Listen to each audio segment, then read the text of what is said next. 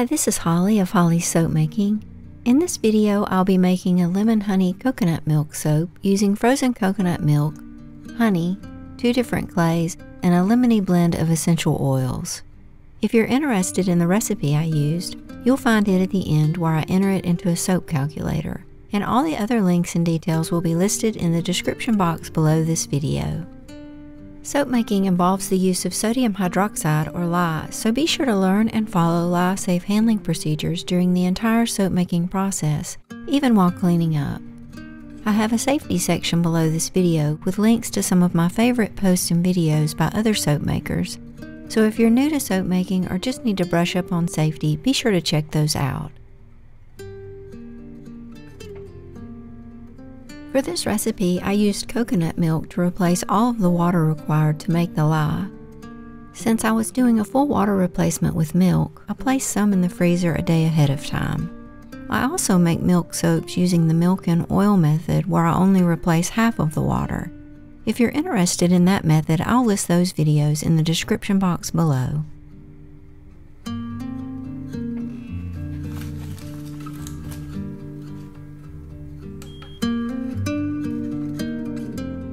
The next day, I weighed out the frozen coconut milk and sodium hydroxide and then made the lye.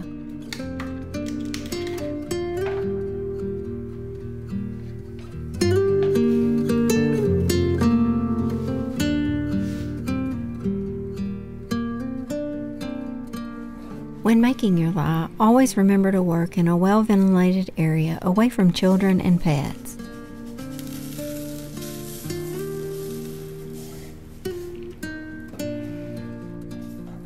It's really difficult to stir at first, so I just gently moved the cubes around until they started to melt and continued to add a little sodium hydroxide at a time.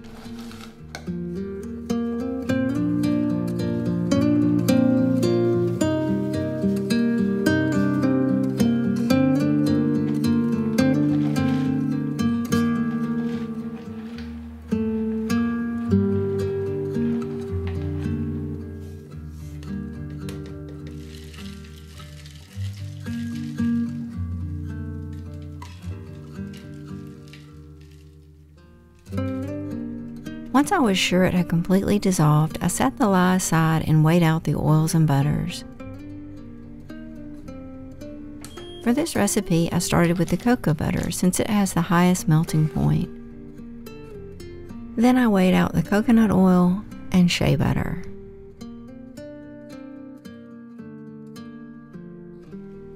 While they finished melting, I weighed out the olive, avocado, and castor oil.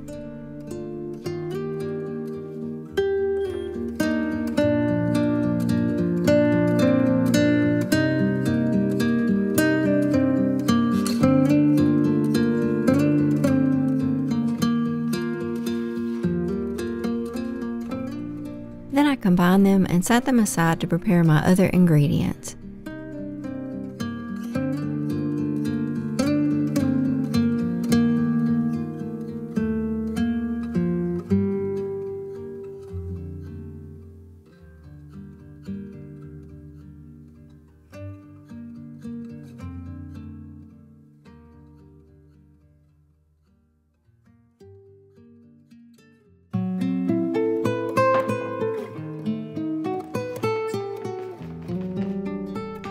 I prepared some gold Brazilian clay by hydrating it with distilled water.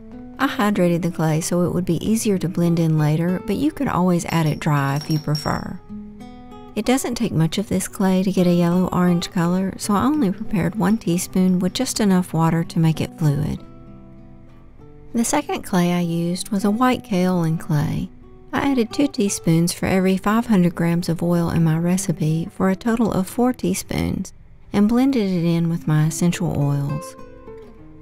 My usage rate for the honey was 1 teaspoon for every 500 grams of oil in my recipe, so I measured out 2 teaspoons total, and then added a few drops of hot water so the honey would be more fluid and easier to pour and blend into the oils. Keep in mind when using honey that the soap will get hotter than normal during saponification. You'll see in a moment that I started at a lower soaping temperature and I didn't oven process this soap.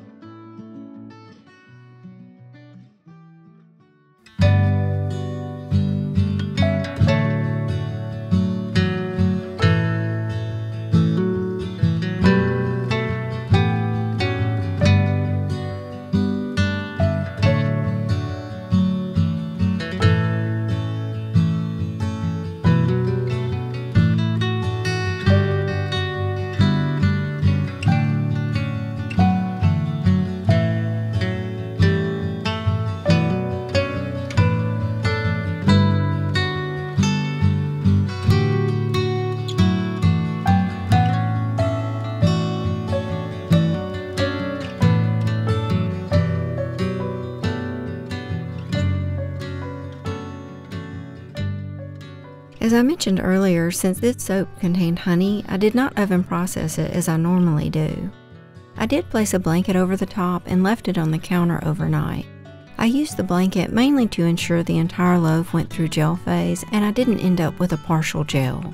But if you used more honey than I did here, you could leave the soap uncovered during saponification, or even sit it in the refrigerator overnight, or place it in the freezer to ensure it doesn't go through gel phase at all. I unmolded and cut the soap the next day. The photos were taken about a week later.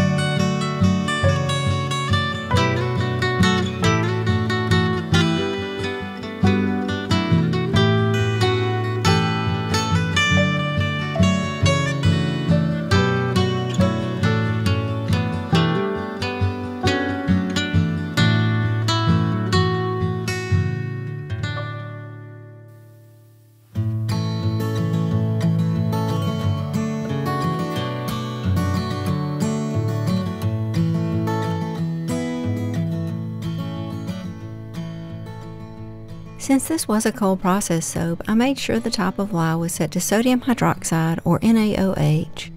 My recipe oil weight was 1,000 grams. My lye concentration was 33%, which means my lye solution consisted of 33% sodium hydroxide and 67% coconut milk. I set the superfat to 6% and my fragrance usage rate was 50 grams per kilogram.